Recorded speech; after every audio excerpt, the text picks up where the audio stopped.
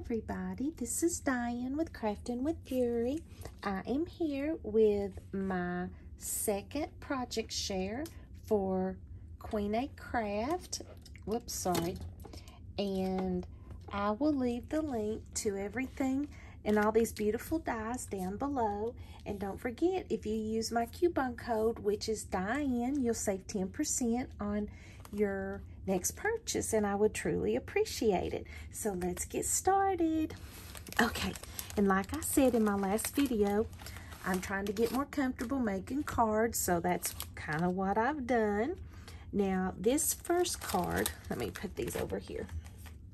I used this die, and this is called the pumpkin die.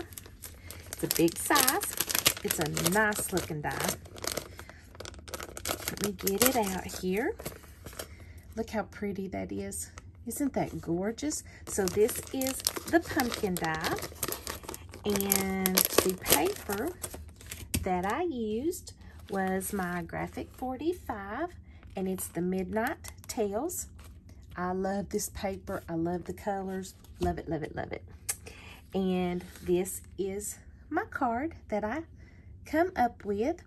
I cut the pumpkin out in orange glitter paper, and then I backed it just to have, you know, the contrast, the green for the leaves, and then the green going through the pumpkins with some green foil paper.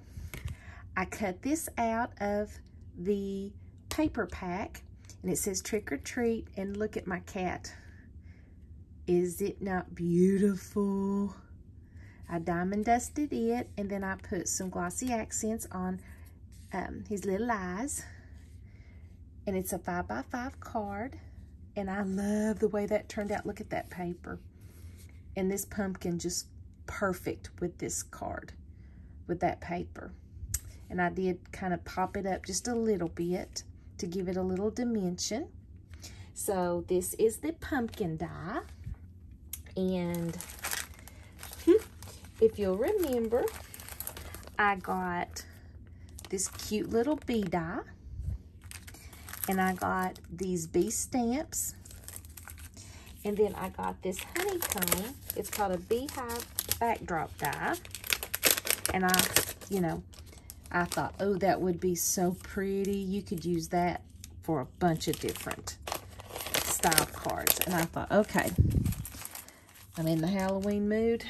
Guys, I'm getting, I said, okay, how am I going to make this little bee into a Halloween card?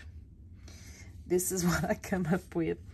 I cut him in silver foil paper, gave him some red bling eyes, and kind of inked him up a little bit. I cut out the honeycomb in black glitter. I put like a darker orange glitter on the back.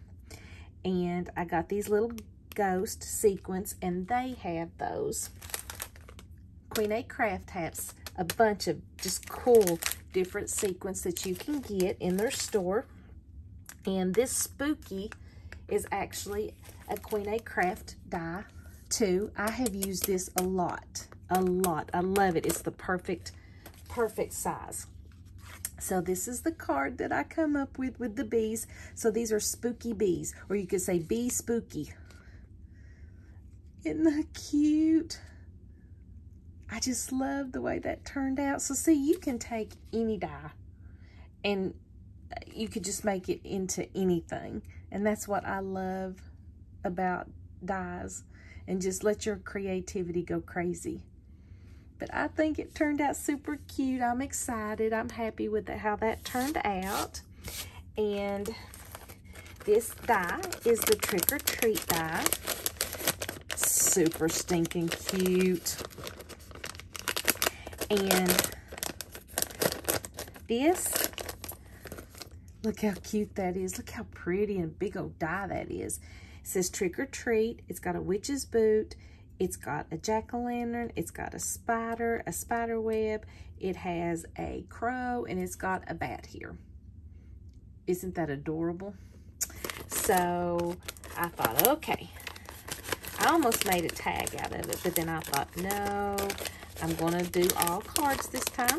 I'm going to try to get myself more comfortable with making cards, because yeah, I'm not a card maker, but I'm getting there. I'm trying to get there. So this is the card that I come up with. I did white glitter in the back paper, and I put like some black and purple ink, just kind of put it around it. I did do some orange ink behind the pumpkin to make it pop. I cut the die first out in black glitter paper. Then I cut it out in purple foam to kind of give it dimension. And then what I did was I kind of just staggered it just a little bit to make it look like it has got a shadow, a purple shadow behind it. And then I used their cross and bones sequins and their ghost sequins. And then I had found some orange bling in my stash. And I love the way the white is in the back, and then it's just got all these different colors going on. So, and there's, look, this little crow. I just love it. And I love the way the purple just kind of peeks behind the black glitter. It just gives it a little pop. So this is the Trick or Treat die. And guys, I think that's all of my project shares for there you go. Okay, this is my project shares for Queenacraft. I'm super happy with the way they turned out. I'm trying my best to get my cards, get my card groove going on. So thank you guys so very much for stopping by, and I would like to thank Queenacraft for the opportunity to be on their design team. I'm really having a ball. It's pushing my boundaries, and you know, sometimes we need that. We need to get out of our comfort zone. So thank you so very much for stopping by. I truly appreciate it. May God bless each and every one of you, and I will see you in the next video. Bye-bye.